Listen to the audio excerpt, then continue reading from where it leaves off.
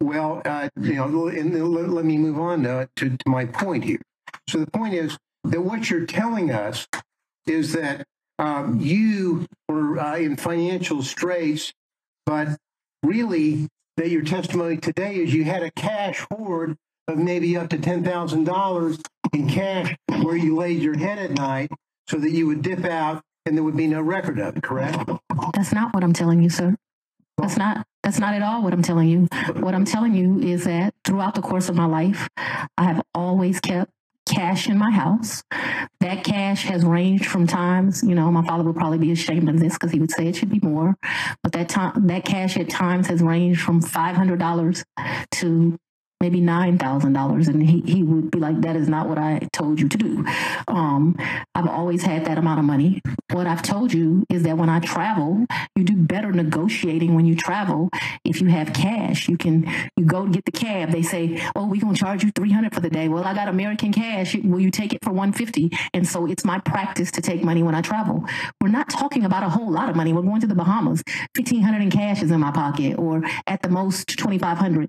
Belize was actually probably the most money I've ever taken. And it was taken because it was a big deal. My 50th birthday sucked. His 50th birthday, it sucked. It was terrible. No. Your Honor, and so I'd like to get back to some questions here. I'm trying to answer it. The narrative. It would help if we... Fani Willis's financial account, raising skepticism about the credibility of her testimony. Specifically, doubts arise regarding the claimed amount of cash she asserts to possess and the motivations behind it.